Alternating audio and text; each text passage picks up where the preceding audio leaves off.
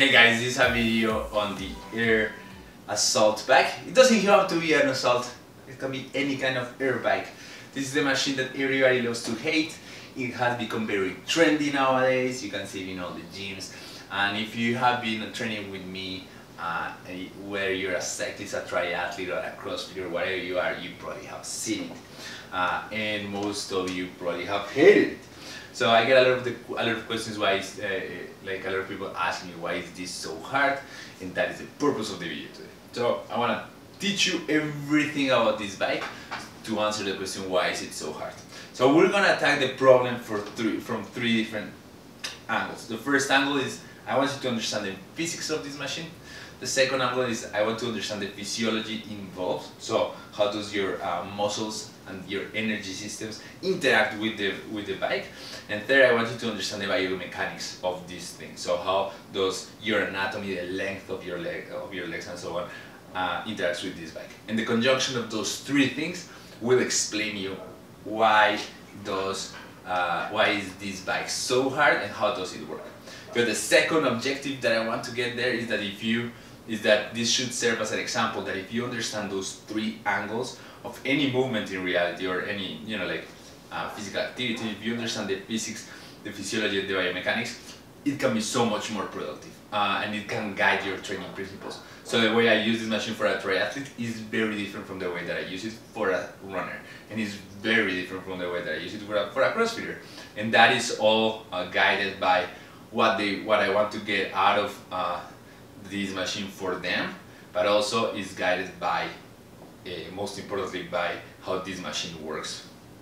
So the only thing that I promise is that there will be no formulas. I'm going to promise you no formulas despite my love for the whiteboard. So there will be no formulas, but there will be very clear examples. Okay, so let's start with the physics of the thing. So when you're in a regular bike, there are three main forces that are working against you. Those are the forces that create resistance, and that are the forces that with your amazing leg power you're overcoming. First is the air against you, right? Like the air that you're displacing by going forward. Second is the friction of the wheels against the floor, right? Like just that friction. And third, especially if you're going uphill, or if you're going uphill, gravity, right? Like force bringing you down. Good. That is important because in this machine, none of these three forces is against us, right? Like gravity is gonna keep us in the ground, no problem. We're not displacing, so there's no friction, and we're not displacing forward, so there's no air displacing going against us.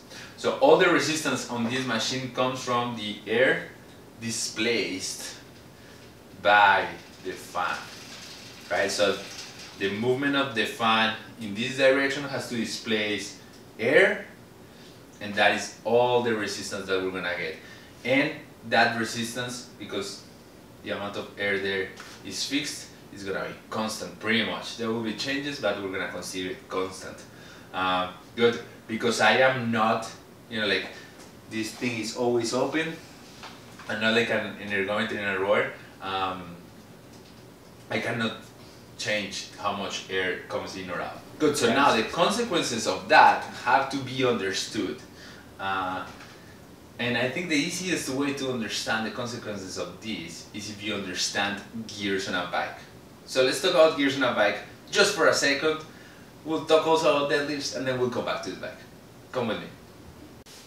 Okay guys, so here we are. Let's understand gears on a bike.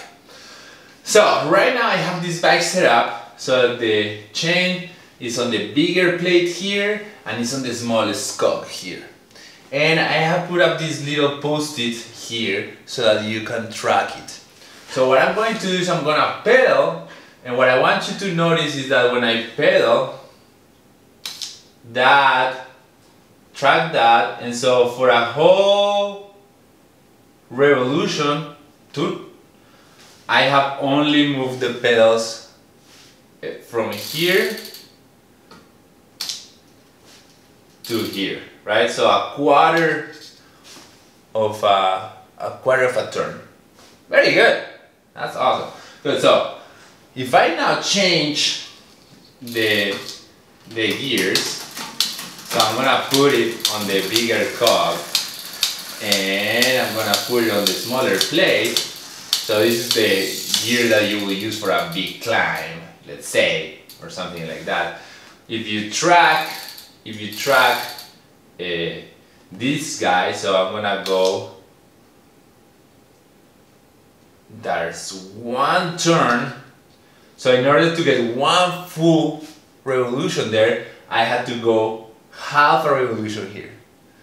So with the other gear, just with 1/4, the wheel did one revolution. With this one I have to go half. What this means is that on the first gear, if I want to go 100 feet, I only have to pedal 20 times, and in the second gear, if I want to go 100 feet, I'm going to pedal twice. Stop right there. I meant twice that, so 40. This is a post-production edit, and let's go back to the video. Though it's the same work, right? It's the same amount of work in the sense that I'm moving the same amount of weight 100 feet. I'm just distributing that work in a number of reps differently. So let's talk about deadlift just to put this into context really easily. Awesome. So what you discover there is that what gears do is distribute the same amount of work in more or less repetitions. Okay, so that makes sense, but it will make a lot more sense if you think about a deadlift. So if I have these two kettlebells, each one is 35 pounds. If I do a deadlift with both of them, poof, I have just lifted off the ground 70 pounds this distance, right? Good, that is the amount of work. I could do the same amount of work with just one kettlebell if I lift it once, right? So I have moved 70 pounds total this distance, right? With the two kettlebells I did it once, 70 pounds once. With the 35 I have, with this kettlebell I have to do it once, twice, right? So it's the same amount of work but I distribute it differently. Good, that is exactly what happens with the gears on the bike. Distribution of work, the same amount of work distributed in different ways. Awesome, you understood? So if you understand deadlifts, you're going to understand bikes very, very well. And I'll tell you why, because we all know that lifting 400 pounds is very difficult, but lifting 4 times 100 pounds, it may be much easier, and actually it's the same amount of work. Keep that in mind. Okay, so let's put it all together. We know exactly, we have all the things that we need. So we know the bike has a set resistance, and we also know that that resistance is pretty high. And we know there's no gears, which is obvious, and you're like, yeah, well, anyhow, let's put it together. So imagine you were going on a climb in which, you know, like pretty steep on a bike, constant angle, you're just climbing, so the resistance is always the same, but you cannot change gears. So you know what will happen, that as you get tired, you don't have that gear to change so that you can keep pedaling at the same speed, which is what you will do, right? Like if you were on a climb and as you get tired, you cannot keep up, you just lower the gear so that you keep up the cadence. Good. In this guy, you don't have that chance. So if you think about on deadlifts, it's as if you were doing deadlifts at a heavy weight, and you just have to keep doing them and doing them and doing them. As you get tired, those repetitions per minute are gonna decrease. The thing is that in this guy, different from the deadlifts, you cannot just put the bar down, breathe, and come back to it. You have to keep grinding. So as you get tired, the repetitions per minute are just going low and you just keep going. Good. So what that tells us is that we now have to investigate and research how the body produces energy in 2 different stages. High resistance with low repetitions per minute, and high resistance at high repetitions per minute.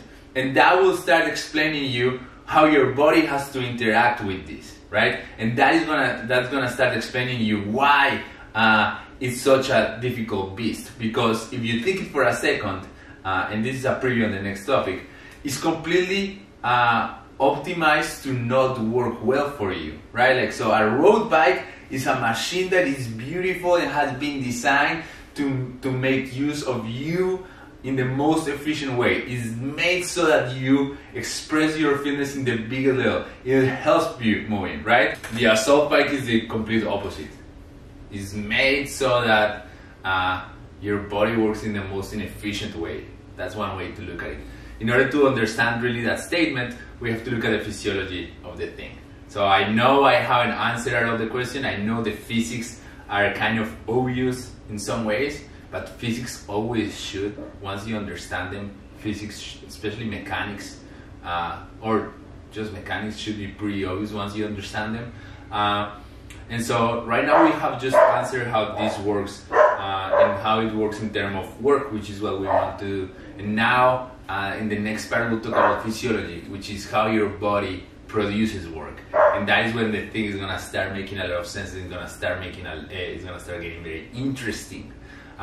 So stay tuned for part 2. Why the assault bike is so hard? The answer is because it's designed for it. But anyhow, I'll see you next time.